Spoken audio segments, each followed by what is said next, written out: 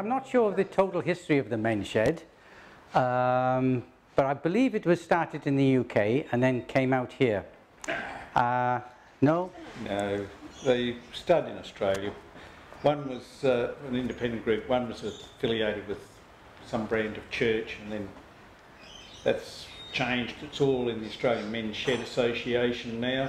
So the Men's Shed Association gives advice on setting up a shed and helps with various aspects of that, and for other things like insurance coverage for members and public liability, etc., that's arranged through the Australian Men's Shed Association. And the purpose of, we have a written purpose or mission or whatever you want to call it, and it's the advancement of the health and well-being of its members, promotes men's health programs, because once a month we have a committee meeting, and after the committee meeting there's usually a lecturer or a speaker, and they are a whole range of things, but they're usually towards the men's health point of view. But there are other interesting talks. We've had stuff from people in relation to hearing aids, and they gave all the guys who came a hearing test. Some of the guys were a little bit suspicious of it, because we just say, well, I'm bound to be have bad hearing, just so that I can go and buy one of their machines. But apparently it went quite well. I wasn't out there, I couldn't hear them anyway.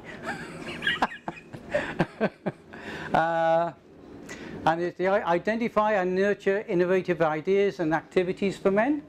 Somebody comes up with an idea to do something, that's it, right, we're going to make a space shuttle.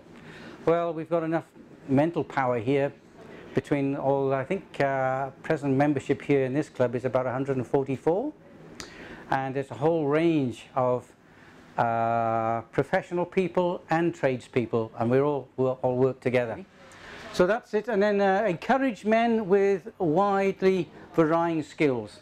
Well, that's obvious, because there's a whole range of stuff out here. I mean, out there at the moment in the workshop, there are 2 lawyers, but they're quite nice anyway. And then there is a merchant sailor officer. Just outside is Dennis, who is a retired head of the toxicology department for the Department of Agriculture. So he's a world-renowned toxicologist in plant and animal behaviours.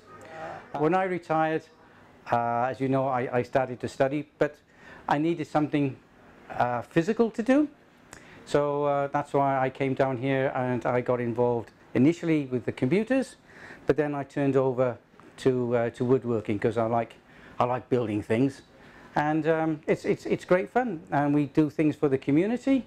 And also from the woodworking group, we also go to the schools during the vacation period, because some of the schools have vacation care, so that the children go back to school, but not to do learning, but just to be looked after while the parents are in work. And so we go along there and we do woodworking with the kids.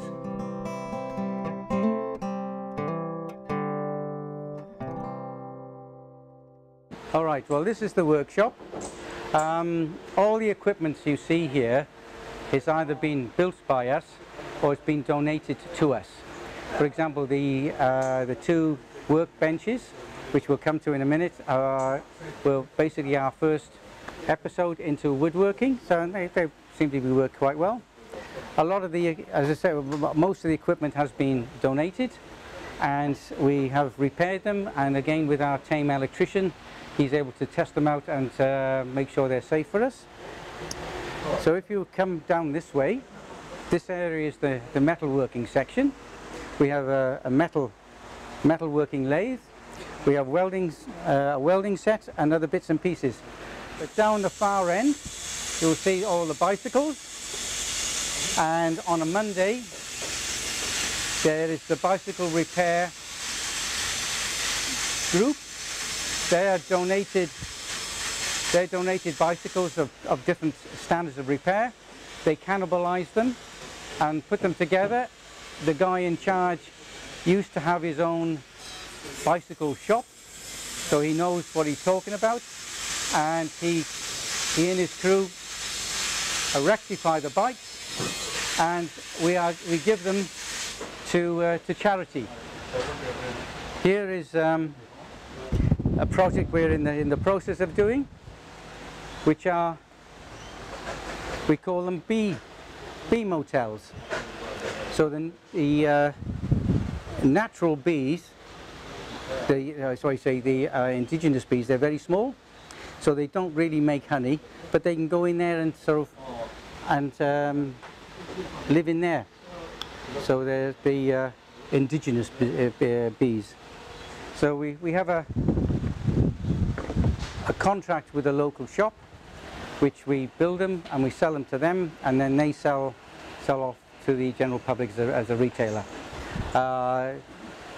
The money we get from them, we are slowly going to renew all our equipment, because as I said earlier, most of it, or nearly all of it's been donated, so it's second, third, fourth hand.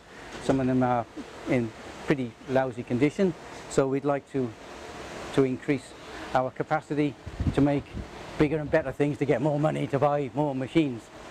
A lot of trees have indigenous trees have been taken over by parasitic vine, which I think was imported accidentally, of course, and the only way to get rid of it was to cut the tree and the vine down and burn it all. Well, somebody, I think, we believe from the university, has developed another vine which invades the first vine but doesn't invade the tree. So what we're doing was to build these peculiar contraptions. These are fixed to the tree or to the vine, and they put soil in here, and then they plant the number 2 vine, and that slowly grows and it comes out the sides. You can see the holes, and also at the back, which is acts as a drain hole, and that takes over the first vine and kills it, but it doesn't affect the tree.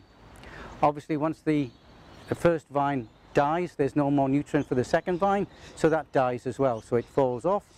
And these have been designed and built so they'll last out in the weather for around between 5 to 7 years, we reckon, which is enough time to kill the vines. So we tried this.